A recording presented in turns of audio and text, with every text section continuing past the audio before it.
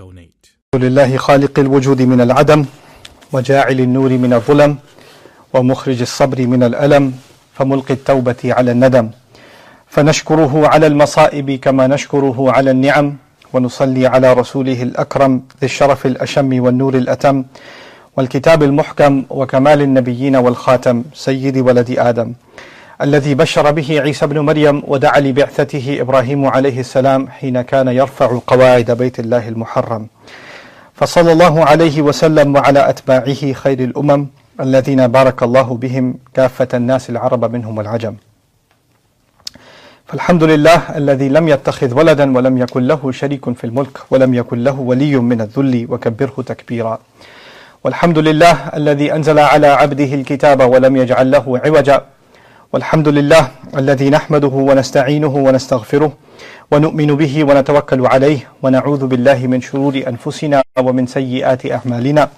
من يهده الله فلا مضل له ومن يضلل فلا هادي له ونشهد أن لا إله إلا الله وحده لا شريك له ونشهد أن محمدا عبد الله ورسوله أرسله الله تعالى بالهدى ودين الحق ليظهره على الدين كله وكفى بالله شهيدا فصلى الله عليه وسلم تسليما كثيرا كثيرا أما بعد فإن أصدق الحديث كتاب الله وخير الهدي هدي محمد صلى الله عليه وسلم وإن شر الأمور محدثاتها وإن كل محدثة بدعة وكل بدعة ضلالة وكل ضلالة في النار قال الله عز وجل في كتابه الكريم بعد أن أقول أعوذ بالله من الشيطان الرجيم وقضى ربك ألا تعبدوا إلا إياه وبالوالدين إحسانا إما يبلغن عندك الكبر أحدهما أو كلاهما فلا تقل لهما أف ولا تنهرهما وقل لهما قولا كريما واخفض لهما جناح الذل من الرحمة وقل رب ارحمهما كما ربياني صغيرا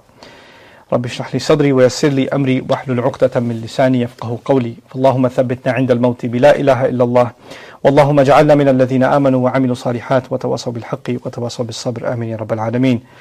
First and foremost, I'd like to remind myself and all of you that the month of Ramadan is around the corner, and I pray that even though we are in a unique circumstance this year, that we make the most of this month and that we don't find ourselves wasting away time that could be used in the worship of Allah. This is a time that maybe it's a strange blessing for some of us too, that as difficult as the circumstance is, that we find ourselves having a lot of time to ourselves and not busy with other things.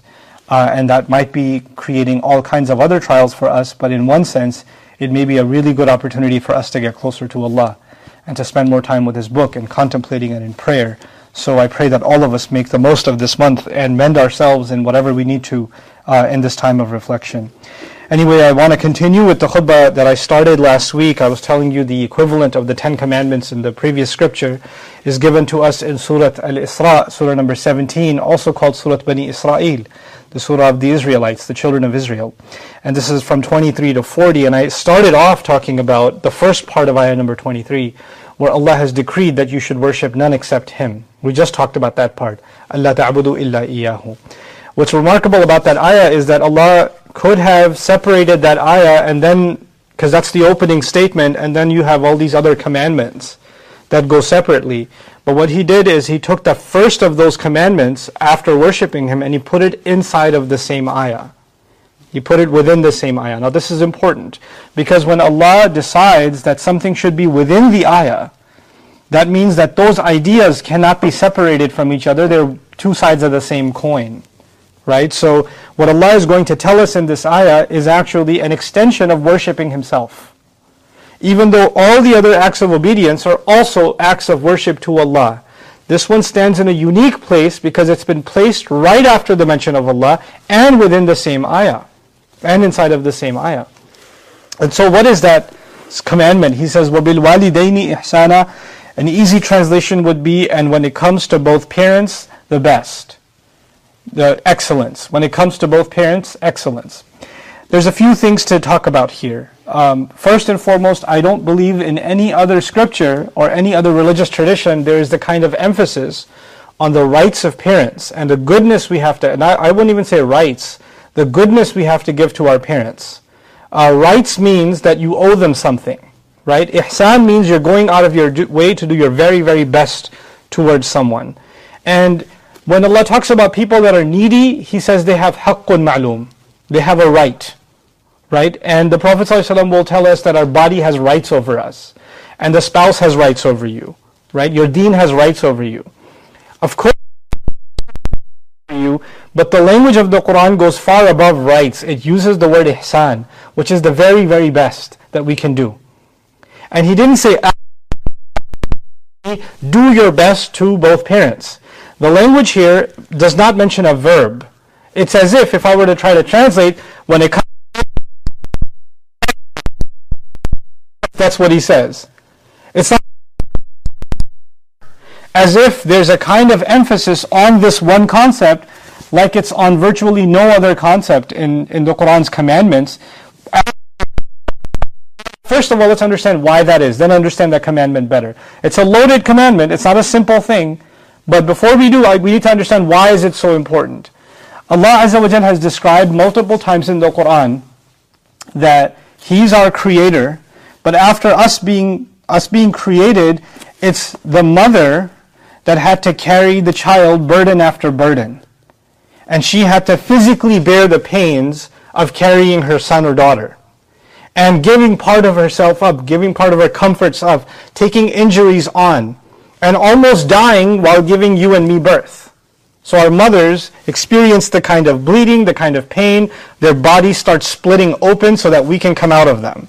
That's what they went through so we could be born. And while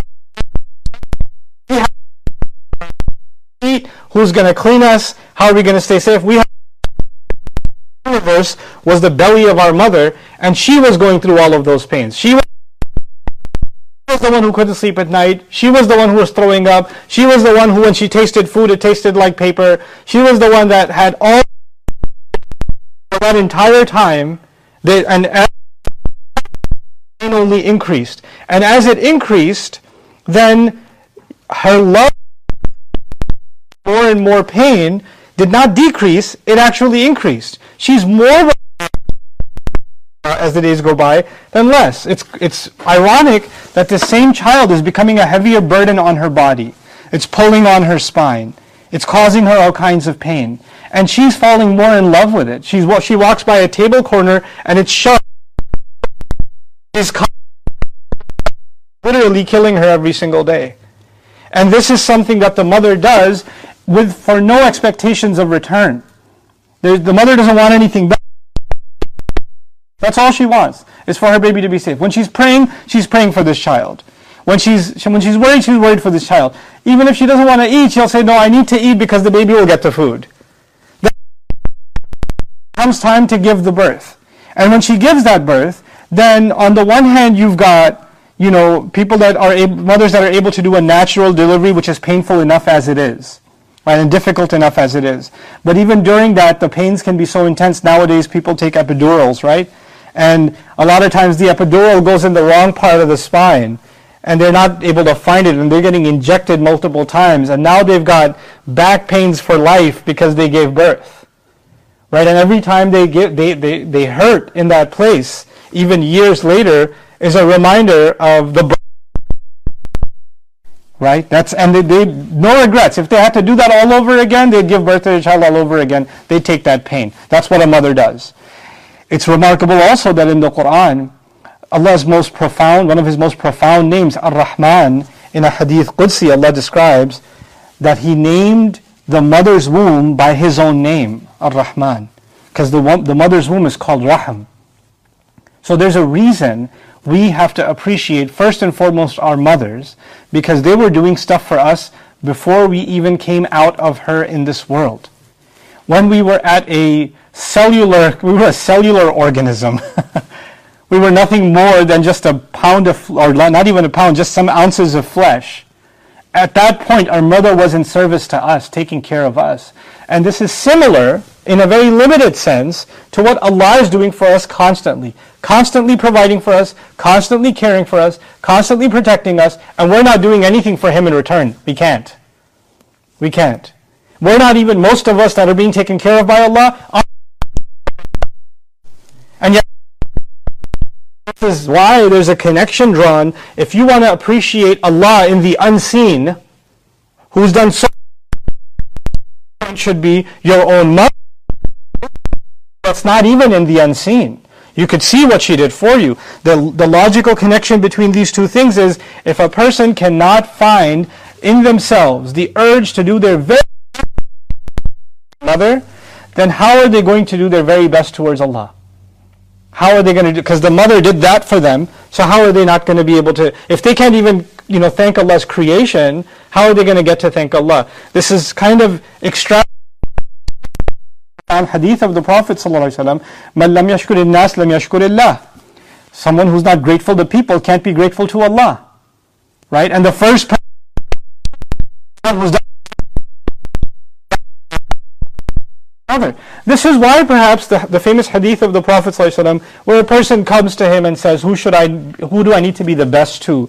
And he says, ummuka, ummuka, ummuka, 3 times. He kept asking, who else, and he kept saying, your mother, your mother, your mother, and eventually came to your father, right? So there is a special emphasis paid on the mother. In the Quran also, Allah will say, be the best to both parents, and then he'll start talking about the mother in several occasions, and the pregnancy especially.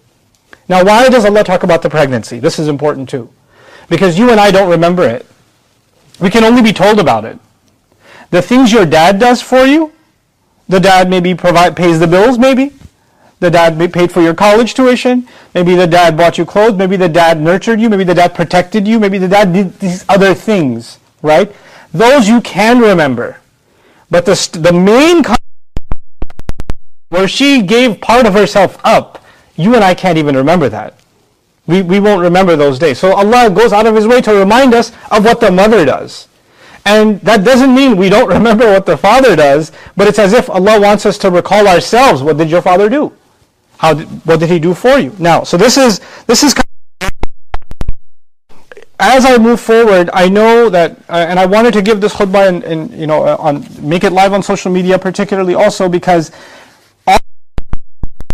all principle and the commandment in our religion, but life isn't that simple. Life is not that simple for everybody. So not everybody had parents, for example. Or you have people in the world whose parents abandoned them. Or you have parents that have abused their children. You have parents that have beat their children, tortured their children. That's happened. That's a reality. You have people that have psychologically tormented their children. You have parents that have tried to do their best in their own mind, but actually they didn't do a good job at all. Right? So you've got when it comes to parents.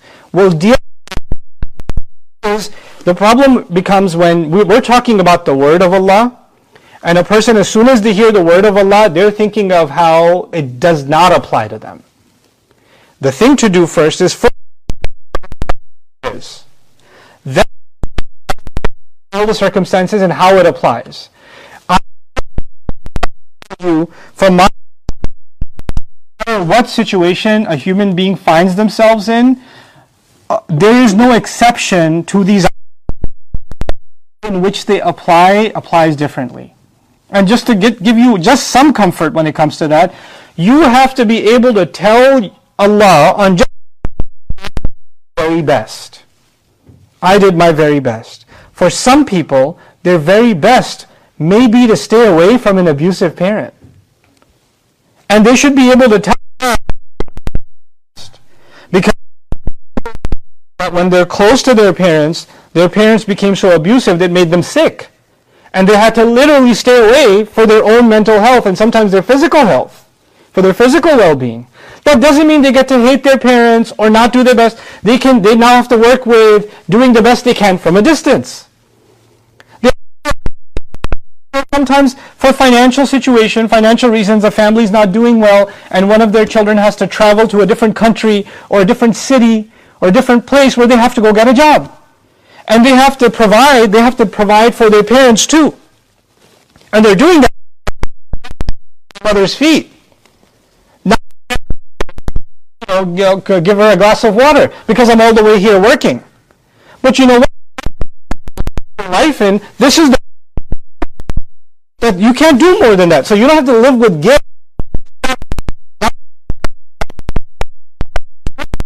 Allah created different circumstances for different people. So even later, let's just the word of Allah is in the highest place. When no matter what situation we find ourselves in. And no, Allah does. The issue though is, am I able to answer Allah and say, I am doing the very best I can? And there can be an arrogant answer to that for you and me, and say, yeah, or I'm actually doing my best. Am I so confident that Allah will interrogate me and I'll say, yep, no, there's no way I could have done any better. There's nothing I could have done more. That's I have to ask myself, and I'm getting ahead of myself, but actually, Allah knows, and He does. In circumstances, He says, after talking about the parents, which I have, knows better what goes on inside yourselves. In takunu salihin, if in fact you are good. He knows what your situation is. He knows. Then He says, وَإِنَّهُ كَانَ لِلْأَوَّابِينَ غَفُورًا, and for those who keep coming back, unforgiving. He's always forgiving towards them. So He, at the end of this command,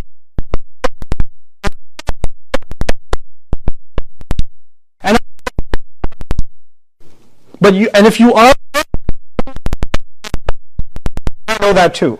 And if you keep checking yourself and identifying your faults. And by the way, if you and I fail to find any fault in what we're doing, that's also a really big problem. Because we weren't created without fault. Right? And before fault out, you are doing better. Because there's always something you and I could be doing better. There's no escape from that. And the moment we become move on to some other part of the Quran, because then you know what? فَلَا تُزَكُّوا أَنفُسَكُمْ هُوَ أَعْلَمُ بِمَنِ اتَّقَى. Don't declare yourselves so righteous, so pure. He knows better who has taqwa and who doesn't. You don't get that gauge, He does. You don't get that measure, He does. So now let's go back into these ayat. He says, when it comes to both, إِمَّا يَبْلُغَنَّ عِنْدَكَ الْكِبَرِ, even if they reach old age around you, and especially when they reach old age around you. Whether they reach that old age, يَبْلُغَنَّ عِنْدَكَ الْكِبَرِ suggests that it gets extremely difficult to deal with parents as they get older and older and older. In fact, in many ways, the roles reverse. Quran says in Surah Yasin, وَمَن نُعَمِّرْهُ نُنَكِّسْهُ فِي الْخَلْقِ أَفَلَا يَعْقِلُونَ. Whoever we give old age to, we start reversing them in creation. We start rewinding them, taking away from them. Now, what does that mean? That means when a child is young and they don't get their way, they become stubborn, they have a temper tantrum, they don't want to listen to any reason, they want to throw a fit, they become unreasonable and aggressive, unnecessarily aggressive, they have crazy mood swings. And for some people listening to this, they're like, that sounds like my mom right now. That sounds like my dad right now. When they get to a certain age, then they become easily agitated. They can say things and not realize that they're saying something bad. They may not take anything back. Children can get so angry and say, I hate you. You never do anything for me. They can say that. Kids' brains aren't fully developed, so when they get emotionally worked up, they can say crazy things. And guess what happens when parents get older? They'll say some crazy things. All kinds of stuff will come out of their mouth. And you'll take it to heart. Step back and say, their brain hasn't fully formed yet. And I need to help them get through this so they get better control over their emotions and deal with a child differently. Right? And you develop a kind of patience to deal with them. The same way Allah particularly mentions as parents get older, that you might have extra difficulty dealing with them. Or it may not be about their temper. It may be about their health. Maybe they need constant care. Maybe it's not even about their temper. Maybe it's just their commentary. Maybe they're constantly throwing a comment that insults you or jabs you, and they just get a kick out of it. Maybe they're always comparing you to a sibling. Maybe they're always they're doing something hurtful and they know it, but they're used to doing it, and they just want to see a reaction out of you. And the moment you give a reaction, they say, "This is what Islam teaches you." This is your Islam. Why do you even pray? Why do you even wear hijab? Why do you even have a beard if you're going to talk to your parents like this? So they'll set you a good old trap, and then when you fall in, they're like, and that can happen. Parents can get in that habit. It's possible. And maybe they're in that habit and they don't even realize they're doing it. That can happen too. So people find when it comes to parents. And especially, the reality is if you look around at different situations of people, and people write comments on social media, other places about their stories with their parents, and a lot of times, we don't understand the Islamic tradition and what the rights of parents actually are. We just understand you have to be your very best, and people assume that this means they have absolute rights, right? Which isn't the case in Islam. That's actually not the case in Islam. But rights, and do we have to do our very best to them? Yes. So we'll look at how this was applied historically, and what our tradition says about it, what the sacred tradition says about it. But let's move along before I wrap this khutbah up for today. And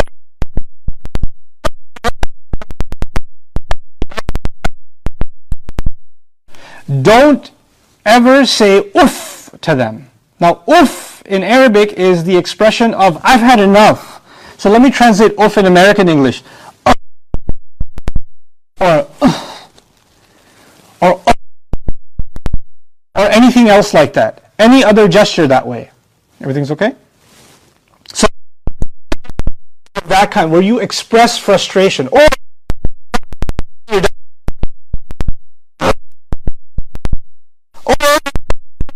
don't say anything, you just do this.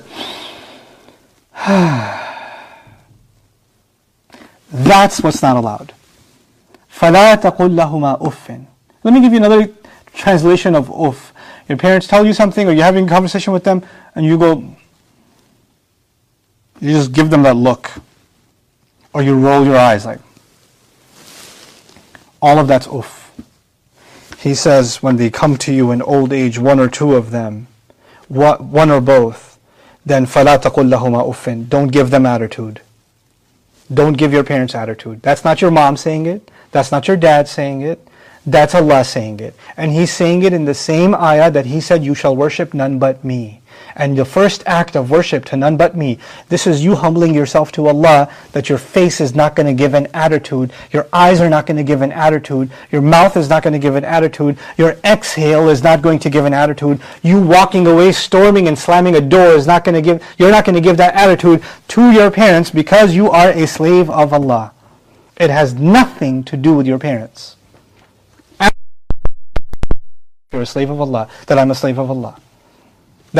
And we forget that because we're dealing with a person, and that person might get under our skin, that person might feel like they're being unfair, and we forget, or we start thinking we're just dealing with a person. You're not dealing with a person, you're actually dealing with Allah, and Allah told you how to deal with them.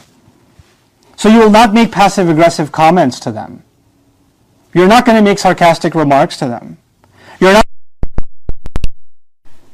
in your head, not from your face, not from your words. You will not do it. Oh, I know. فَلَا تَقُلْ لَهُمَا أُفٍّ. And the use someone with the verb qawl, but it's also used when you talk about someone. Don't even go to your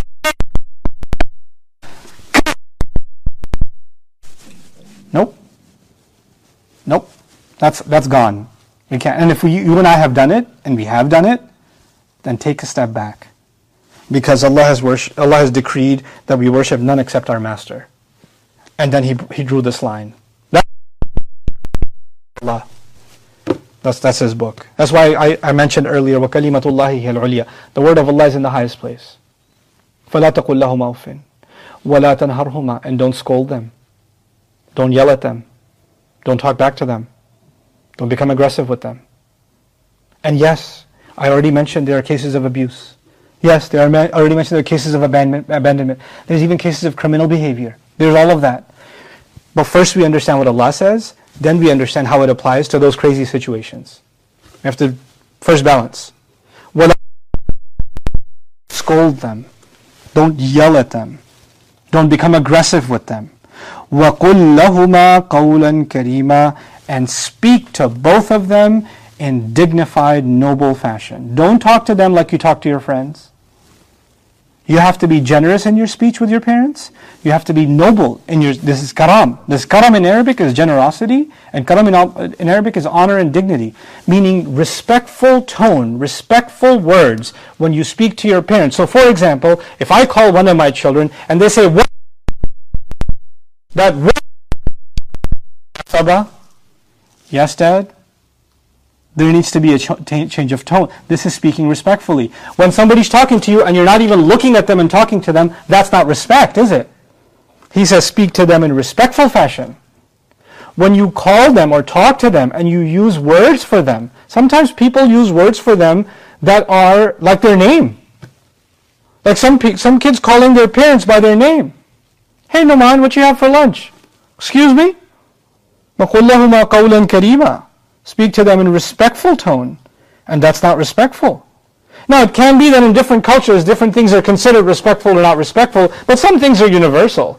And things like our facial expressions, the language we use, the tone we use, the words we choose to use, how we choose to respond.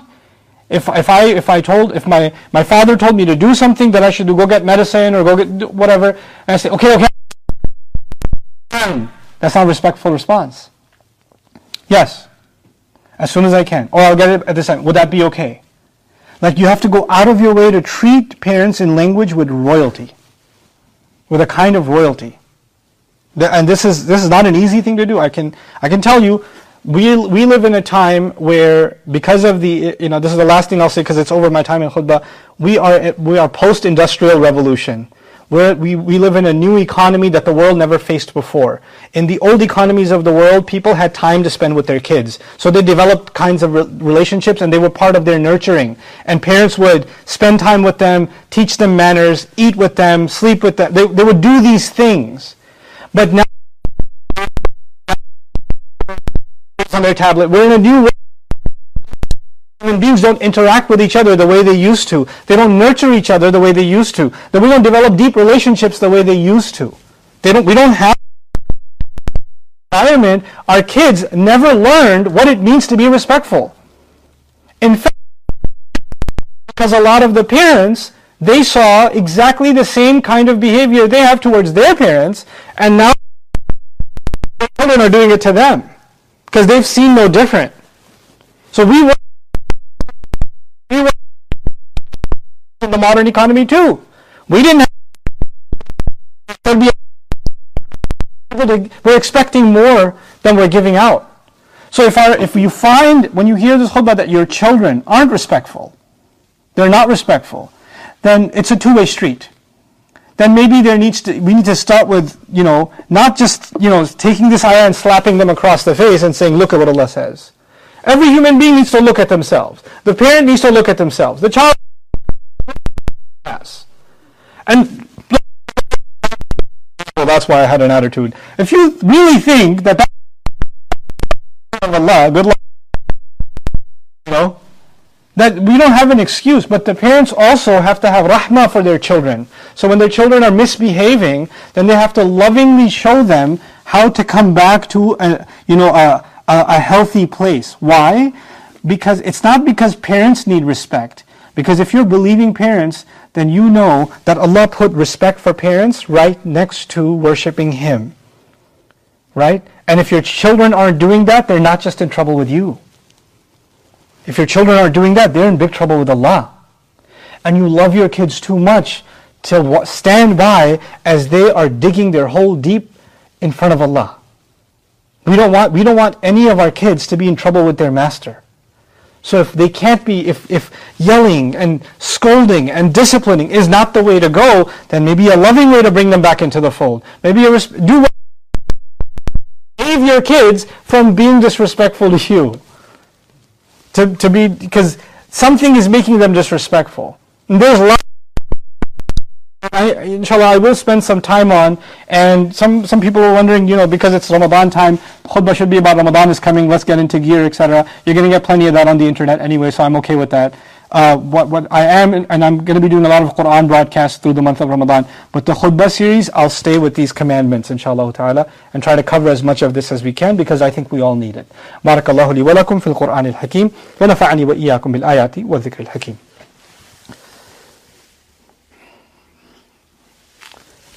الحمد لله وكفى والصلاة والسلام على عباده الذين اصطفى خصوصا على أفضلهم وخاتم النبيين محمد الأمين وعلى آله وصحبه أجمعين. قال الله عز وجل في كتابه الكريم بعد أن أقول أعوذ بالله من الشيطان الرجيم إن الله وملائكته يصلون على النبي يا أيها الذين آمنوا صلوا عليه وسلموا تسليما اللهم صل على محمد وعلى آل محمد كما صليت على إبراهيم وعلى آل إبراهيم في العالمين إنك حميد مجيد اللهم بارك على محمد وعلى آل محمد كما باركت على إبراهيم وعلى آل إبراهيم في العالمين إنك حميد مجيد.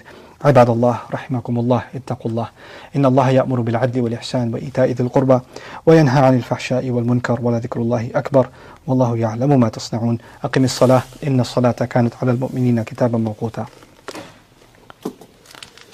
Austin, hit the button.